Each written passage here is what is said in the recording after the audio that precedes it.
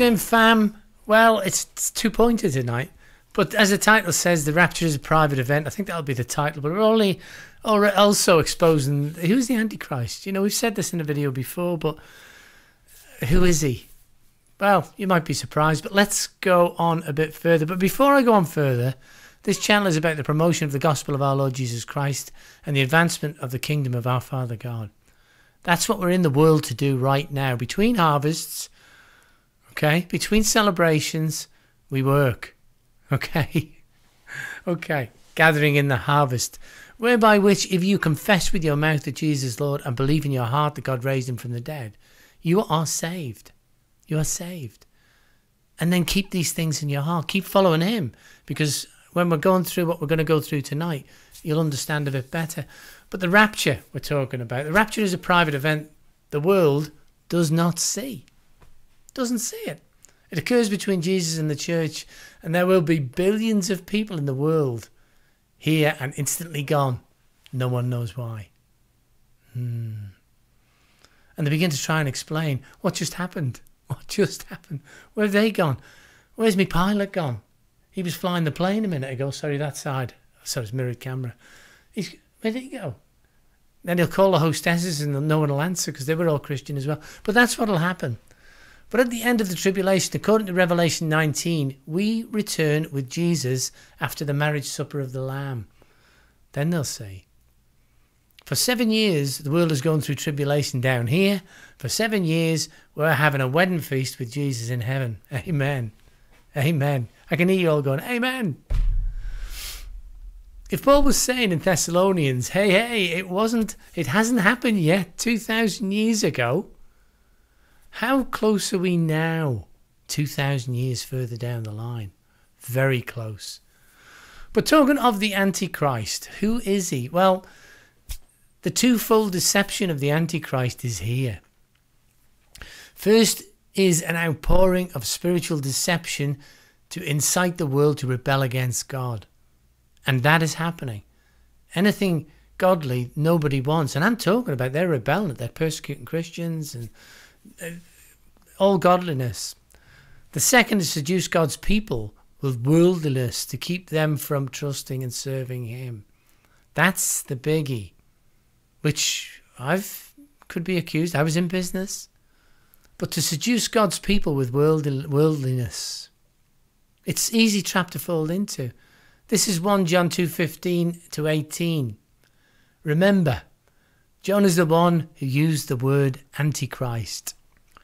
Do not love the world or the things in the world. If anyone loves the world, the love of the Father is not in him. For all is in the world, the lust of the flesh, the lust of the eyes, and the pride of life, is not of the Father, but is of the world. This helps us identify people on Discord, to be honest with you, who try to steal our people. And the world is passing away, and the lust of it, but he who doth the will of God abides forever. Little children, it is the last hour, and you have heard that the Antichrist is coming. Even now many Antichrists have come, by which we know that it is the last hour. That was 2,000 years ago. They've been around a long time. The Antichrist has been here a long time. It's just not formed into a person yet. So Satan can't keep you from knowing God. He wants to keep you from trusting and serving God. He doesn't want the church to accomplish our mission, so he will use the lust of the flesh and the lust of the eyes and the boastful pride of life to try and seduce us away from God. John says here that if anyone loves the world, the love of the Father is not in him.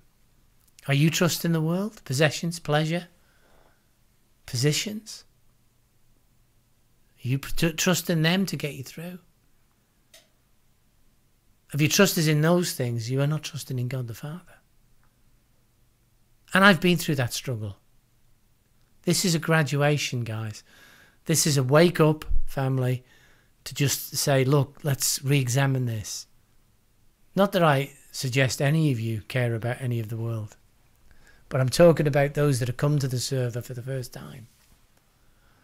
Proverbs 10:22, the blessings of the Lord make one rich, and he adds no sorrow with it. You know, quite recently I closed a business down. It was killing me. It was no pleasure. It had a good reward, but it had no pleasure. And I lost it all the business. And I was so glad. God took that business away, and I'm so glad, because he cares for me. Now I drive my son's car, I drive my wife's car, but my own van is 14 years old. I want nothing but what I need to talk the God's message. That's all I need. But it was a trial to get there for me. But those who desire to be rich fall into temptation and the snare, and into many foolish and harmful lusts, which drown men in destruction and perdition. For the love of money is the root of all kinds of evil, for which some have strayed from the faith in their greediness and pierced themselves through with many sorrows. Just stop at that one, because have you ever really seen a happy rich man? Don't they always seem to have a burden? They wouldn't think so. We have a perfect Father who wants to love us and take care of us. We don't need the world. We need God the Father.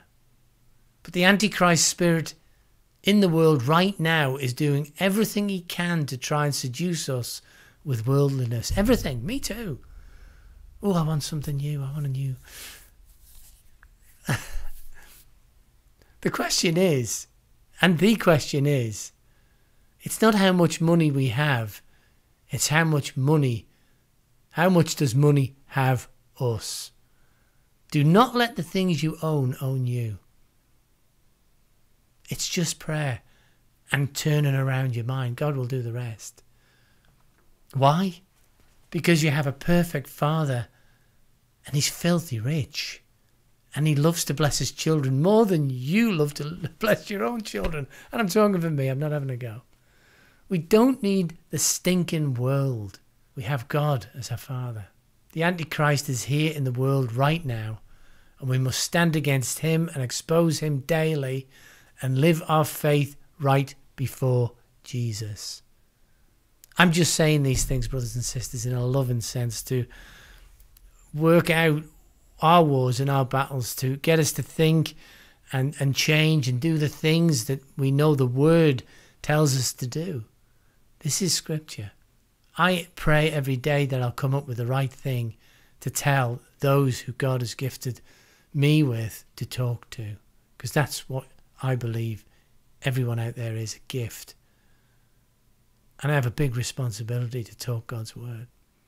But I'm not on my own. We have a place to go. Discord. Okay? This is our server. Sorry about the name. We cannot change it. There is so much going on in here. As you see, the gifts and the chat, in general chat here is quite funny and edifying. And in fellowship rooms, there's plenty here. There are fellowship rooms for you. There was someone baptized before, virtually online, by Grace Girl Victoria. Do contact her for that. We have a total of 3,090 people in there today. And I do believe the Lord has given us that to do, to bring us together for a final hour. I personally think we're waiting a few months. Okay, I'll say that. But it's so close because everything is so rampant in this last time. We know it's close. I've been trying to work, you know, I've just been through trumpets, which is next trumpet, September, October. It's not too far away if that's the one. I'm not setting dates because no man knows the day or the hour. If it's trumpets, it went over 2 days.